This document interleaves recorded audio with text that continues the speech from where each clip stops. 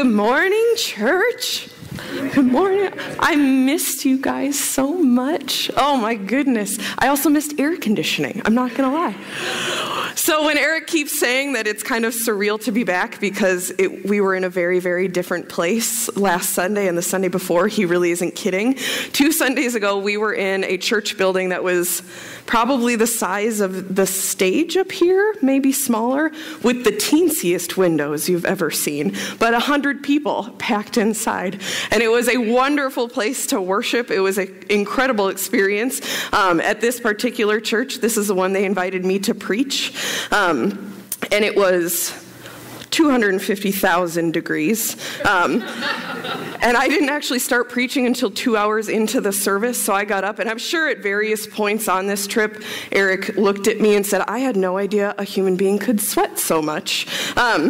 I'm sure that was it, but I was up there saying, well, this is going to be short because I'm afraid I'm going to melt. So when he says that it's kind of surreal to be back, it is, but we are so grateful to be back. And today, I know y'all have been talking about sex for the last 2 weeks, and that is a titillating topic. But if it's okay with you, we are going to just take a break this Sunday from our sex series. We'll pick it up next week, and I'm excited to pick it up. But I just wanted to share with you about our experience and the team's experience in Sierra Leone. Is that all right with all of you? I apologize. I apologize if this gives you flashbacks to like your family's slideshows of pictures of their trip to Palm Beach.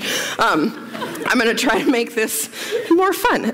Anyway, but I wanted to show you what we saw and encourage you to think about even going yourself or ask yourself questions about what ways are you kind of getting out of your comfort zone and seeing new ways that people are living around the world. And these are our brothers and sisters in Christ. So it was an incredible experience. But before we get further in, let's pray. Holy and gracious God, thank you for this morning. Thank you for this gathering of people, and thank you for the adventure that we have been on in the last 2 weeks. And thank you for bringing us safely back together. God, on this morning, we ask that what needs to be said, and what needs to be heard, be heard. We ask all of this in the name of Jesus, the living and risen Christ. And all God's people said, Amen. So we're going to start with a map so I can kind of show you where we were.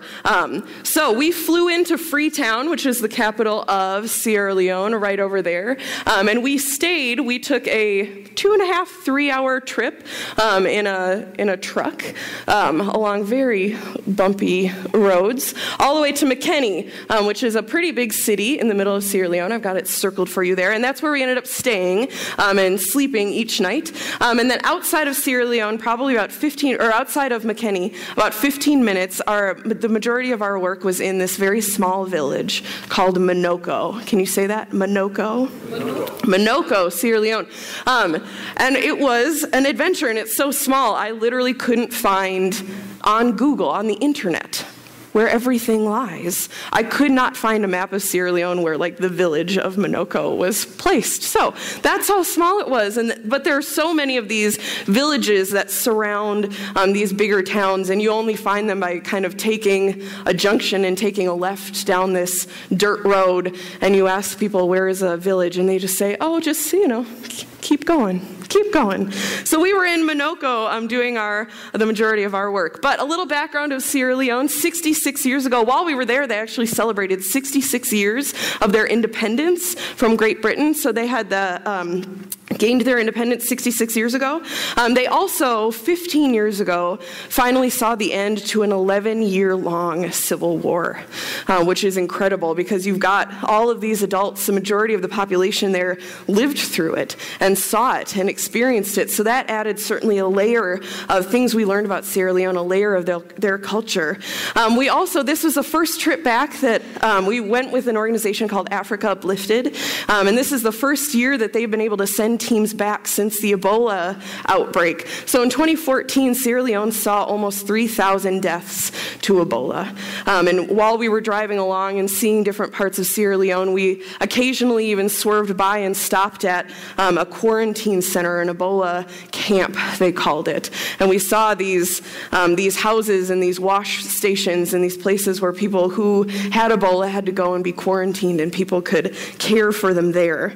We also learned a lot about the industry of Sierra Leone. Obviously, lots of people have heard about this is where diamonds are mined, but they're living on pretty much a bedrock of granite. So they mine a lot of granite. They mine a lot of ore. The dirt is so red there because of so much iron in the ground.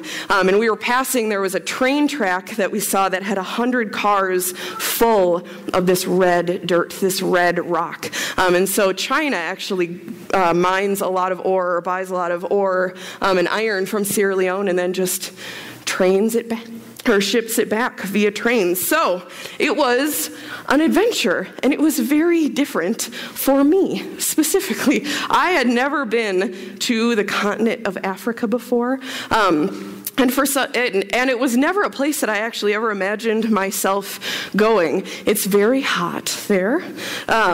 We experienced probably most of the time the temps were in the 90s, but it was 100% humidity. So, imagine taking a shower and then trying to dry off, and you're just pushing water around.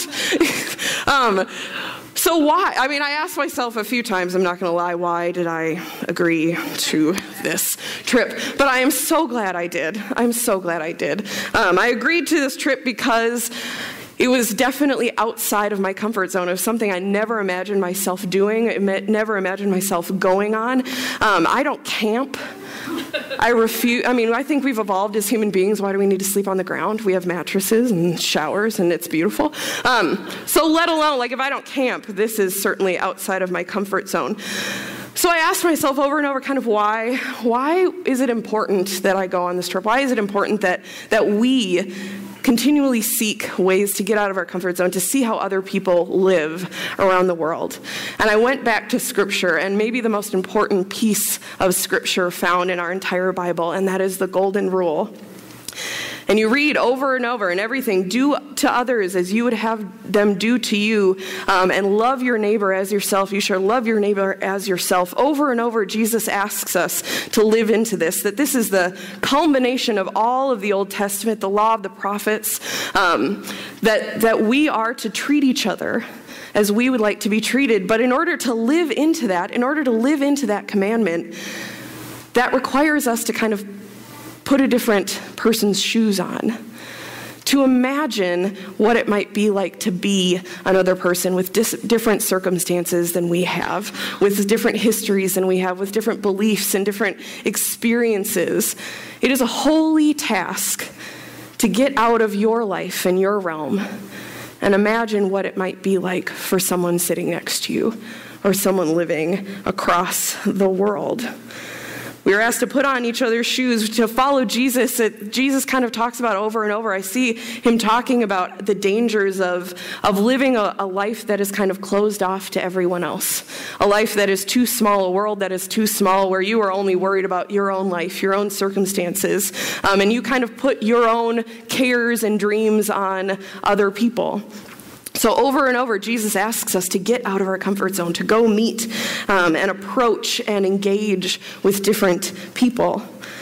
So I was there to seek perspective, because I think that is an important thing to do as Christians, is to seek the perspective of others, to see how other people live, and to learn from each other, and to support one another no matter where we come from. So I wanted to share a little bit about what we saw while we were in Minoko. Is that all right? All right with all of you? Okay, so first we saw so many kids. Oh my goodness, so many kids. Aren't they sweet? Oh, every time you opened the door, there was just a crowd of children that would run, and they would see your car running up, and they would come out and just scream, Aporto, Aporto, Aporto, which actually just stands for white person or white man. Sierra Leone was named by a Portuguese, explorer. And they were actually, the Portuguese were the ones who came with slave ships to Sierra Leone. So that is their experience, and that's their history of white people in Sierra Leone, and that's why the name has kind of followed us. So it's strange to kind of smile and wave when someone is screaming Portuguese white man at you. But it's an important history to kind of sit back and think about. But we've got all of these sweet, sweet babies. Oh my goodness, Santiki was one of my favorite little dudes. He was the one in the gray shirt right there. And it was just incredible. And they wanted to hold your hands over and over. They thought our skin was really cool because when you touch it, you can like leave little fingerprints. Theirs doesn't do that. And so literally it was just everyone wanting to touch your skin, but oh, you feel so special. But oh, so the babies are beautiful and they are wonderful and they just give you life. So every time we arrived, there would just be these hordes of children that would come and just want to hang out with you, and you want to get to know them and love them. They are taught English if they are privileged enough and blessed enough to be going to school and to have a family that can pay for their school fees. They're taught in English. The national language of Sierra Leone is English. But at home they speak Creole. So both folks kind of do the same thing. The other thing that I wanted to show you was this is the school that they built in Minoko. It's a primary school, which means they offer preschool to year 6 of school. So this school used to this school has been around for a while, but the folks it draws people in from a mile and a half away. So these kids make this mile and a half walk or run to school most days, and if they go home for lunch, they're doing that twice a day that trip. They've got all these teachers. The teachers need to be trained, and that's a huge kind of push of Africa Uplifted in the government, is to try to train teachers to be teaching at these schools in these rural villages. Because if you don't have teachers around, or if you don't have folks to teach the kids, then there is no school. So there are all of these incredible souls that have come out of Minoko that have said, I'm going to go away and go through the training and then come back, and I'm going to teach my village and to teach these kids. If you want to go to secondary school, the closest secondary school that any of the villages have is actually in McKinney. So, and it's not something that you just go to each day and then back out to your village. If your kid is going to go to secondary school, they need to find someone that they can actually stay with, either family or a friend or someone through church, someone that is willing to house them and take them in as they're going to secondary school in McKinney. And if you want to go beyond that, if you want to go to full university, the only full university you can find in Sierra Leone is in Freetown. And again, you have to go and move away from your home, away from your family, and find a place to live and to stay while you're going to school. That's a little different, isn't it? Can you imagine sending your 7th grader off to live with someone else so that they can go to secondary school in McKinney? It's just incredible. The next thing we saw was a clinic, the clinic that Africa Uplifted and the United Methodist Church to work together to build in 2010. So these are 2 different pictures of the clinic. You've got kind of the main reception area, and then this is one of the exam rooms. So I think there were 2 exam rooms. There was a birthing room, and there were bathrooms and different things. And before the existence of this clinic, there were once a week, there would be nurses and doctors that would come to their community center, and people from all surrounding communities would flock each day, or each Saturday, to this community center. So now this clinic is open pretty much 7 days a week, and we got a tour of all of Minoko, and we were walking along the river, and there were boats that were painted in specific ways, and they said those are the boats people use to get to the clinic if they're coming from 15 plus miles away to get to this clinic. So you've got local nurses that are dedicated to going out to being trained and then to come back and work in this clinic. And it is just incredible. The next thing I want to tell you about and what we saw are specifically the farming and what people grow and raise in Minoko. They raise goats and chickens during the non-rainy season, and they plant cassava and rice, and there are mango trees everywhere, so those are constantly dropping. Another thing they harvest that they use so much are these these palm nuts. So this is a guy named Michael, a kid named Michael, and he is carrying a huge sack of palm nuts, and they're about the size of, I don't know, a golf ball, maybe smaller. They're bright red. They look like a kernel of corn on steroids. But what people do, they harvest these from palm trees. They take them down, and then they put them in barrels, and they boil them for 2 or 3 days. And then they put them in these pits that they have dug out, and they stomp on them and squish them until the husk falls off. And then they boil them again, and the oil from those palm nuts separates, and they skim the top off, and that's what they use to cook with. They use this palm oil to cook with. But they're not done. They further crack the seed open, and there's a teensier seed inside. And they boil that, and the oil coming from those seeds they use for laundry soap. So it is just incredible. They're harvesting coconuts, they're harvesting palm oil, and laundry soap, and these palm seeds. And it is just incredible to see their ingenuity. They are geniuses when it comes to this, and it takes the whole community to harvest these things. The other thing that the village of Minoko works so hard to harvest is sand. Minoko is right by a river that is beautiful and looks just like this. But this is in the low season. So the rainy season is just about to start. The rainy season lasts 4 or 5 months long, where it is just constant downpour. And during the rainy season, the river rises and floods these entire fields, and it is like this for 5 months of the year. I was getting this tour of Minoko, which was incredible, but all of the houses seemed to be off and kind of under these palm trees and where all of the trees were, and there were these big open fields that were so dry, and I wondered what in the world happens here. And what happens is those where there aren't big tall trees, that's because the river completely floods those areas and goes all the way up to the village. So during this time, during the rainy season and the river rising, when it finally recedes at the end of the rainy season, the river has carried in all of this sand, this fine, beautiful, white sand. And what the people do during the non-rainy season months, in order to support themselves and support their family, they can't farm, obviously, during the rainy season, so they can't grow food. They can't sell as much as they used to. So what they have done is they have started to harvest sand. People from McKinney and people from the larger towns will actually buy truckloads of sand from these small villages, and from them they'll make bricks and plaster to make houses. So throughout the year, for 7 months of the year, 7 months of the year, entire families, day in, day out, are digging sand.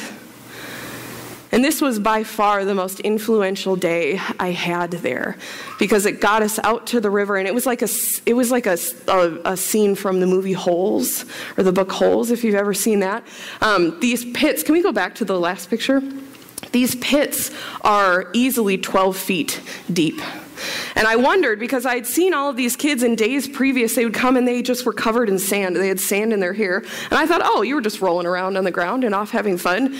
No, what I found out is if they had sand in their hair, they were out with their families helping dig sand. So you've got these folks who are digging and digging and digging and carrying buckets of sand on their head down to where the trucks can get to. And each family has a pile probably half the size of this center section of chairs. And each family has a pile, and everyone respects each family's pile. They don't mess with it. They let each family work. And they sell this sand by the truckload.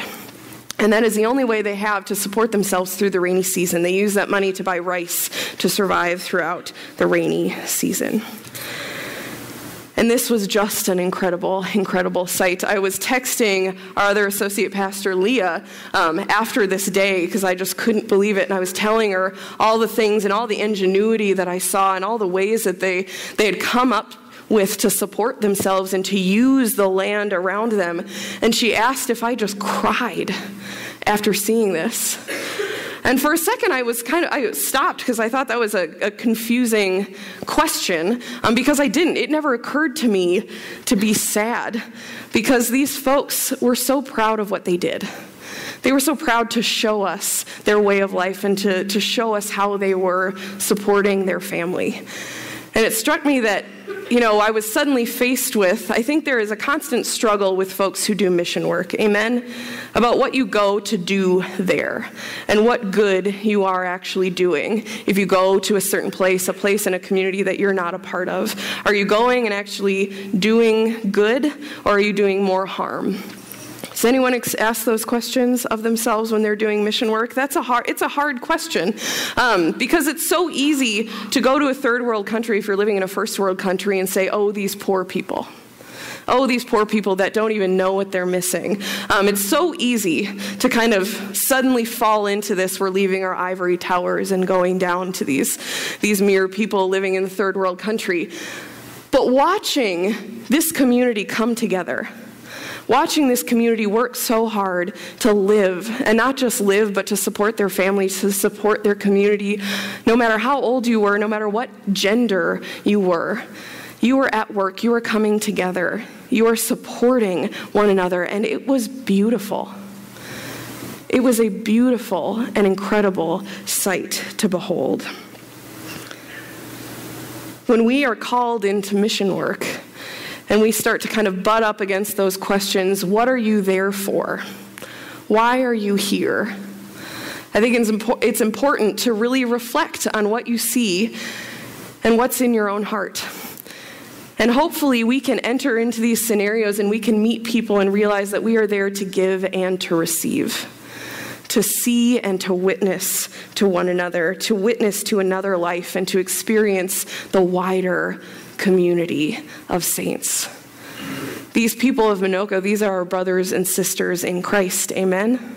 Amen. And it was incredible and holy and a privilege to be invited into their world, to be invited into their community, and they were proud to show us. And I was so, so grateful. One of the earlier things that happened right at the beginning of our trip that is worth noting, and the first kind of taste I had of this way of living as a community in Sierra Leone, we were driving from Freetown to McKinney, and like I said, it's about a 2.5-hour, 3-hour car ride, and Lord knows the roads, the ones that are paved, they're hot, right? So if you're driving for 2.5 or 3 hours on a very hot road, we were driving along and in the middle of nowhere, and when I say the middle of nowhere, I mean like the middle of nowhere. And all of a sudden, bang.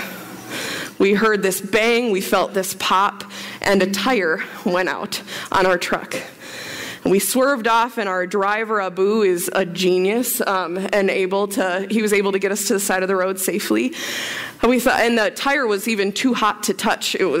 I thought, what are we going to do? But even though we were in the middle of nowhere, we were between these two large kind of ditches, or the road was kind of dug in, so people couldn't really see us. But all of a sudden, over the hill, we saw these kids, and they came to see, and they came to wave, and then suddenly you look down the road, and you squint, and there's a whole group of men walking down the road.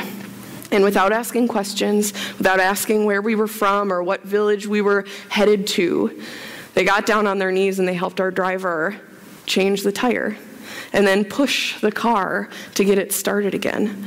And I don't know where these folks came from. I don't know where they were living, because I really didn't see anything for 10 or 15 minutes driving down this road. But out of nowhere, they showed up, and they saw people in need, and they helped out.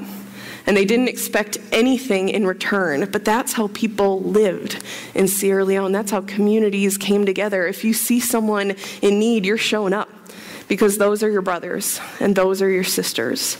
And they were there for us, and it was incredible. So the organization that we went with, Africa Uplifted, their mission is to enrich the lives of the people in Sierra Leone. And I felt like my life was enriched without question while we were there. And that's what it was all about, to enrich the lives of the people we meet. That's what our life of faith is about, amen? To come together and to lift one another up, to be changed and better because we are together, we work together, we support one another, we love one another, and we remind each other over and over that no one is alone in this life and in this world. Our lives are enriched when we experience community and when we are called to go out and to expand our worldview, expand the life view that we have, to be enriched by meeting people that come from such different places. But through them, you can see spectacular things, spectacular ways of being community together and supporting one another and taking pride in what you do and what it means to be family and what it means to work hard for your family. We are called to expand and to enrich and to grow. And I am so grateful that I went on this trip. I was so grateful that I said yes to this opportunity to get out of my comfort zone and to go meet people that I never would have met if I hadn't said yes, and to see a way of life that I never would have seen or experienced if I hadn't said yes. I have a dear friend from high school who writes a lot, and that's just a practice of hers. She loves reading and she loves writing, and there was a time when she said she was experiencing such writer's block. And I said, well, what are you doing during the day? And she goes, I don't know, I just go to work and I go to school, and that was that. And I said, maybe that's why you're having writer's block, is you're not experiencing anything new. Go out and do something new, and maybe that writer's block will get pushed on through. And I wonder if the same goes for our faith. I've talked to so many of you, so many people in my life, in seminary, in church, people growing up that experience times where they feel stuck in their faith. There were times where they had those mountaintop moments and they felt so close to God, but they were then experiencing this time where it was just still. They didn't feel like they were progressing in their faith. They didn't feel like they were growing or being challenged in their faith. And so many of us can identify with that, and we wonder why. And we wonder where God is in these moments when we feel stuck. And I wonder if we go back to that golden rule, that new commandment that Jesus gave us, to love our neighbors as ourselves, to put on the experience of someone else and imagine our lives as they live them. I wonder if that is perhaps a way that we are called when we are experiencing those times where we're stuck in our faith, where we don't even know what questions to ask or don't even know what God is calling us to next. Maybe we need to stop waiting around for something to fall in our laps and say yes to an adventure and seek new ways of opening up our minds and meeting people we wouldn't usually meet. So I ask you, how are you called to experience resurrection and transformation in this season of your life, where you are right now? Maybe you've walked into this room because you have felt stuck in your faith. So how is God calling you to have a holy and Christian adventure, to get out of your comfort zone and experience how God is at work in someone else's life? And how can that enrich your life of faith? And how can you enrich the lives of faith around you by witnessing to what you've seen and what you've done and what you've experienced? Maybe it is going on this trip to Sierra Leone. Randy and Eric are leading a trip again this coming January. So maybe your heart is pounding and you're feeling called to go to this place and go experience. But maybe it would be in a way of service or volunteering or taking even a different route to work, something that gets you out of your comfort zone, something that helps you experience God's wider world. What are you called to do next? Who are you called to meet? And what are you called to see? Let's pray. Holy and gracious God, we are so thankful for a faith that calls us to look beyond ourselves, for a God and for a Savior that asks us not to get to a place and stay there, but to continue to grow and stretch and wonder and ask questions. Thank you for this experience. Thank you for the witness of the people of Sierra Leone. And thank you for perpetually calling us into a life of faith, into a life of togetherness, into a life of loving our neighbor as ourselves. Continue to be with us in this journey, O God. And all God's people said, Amen.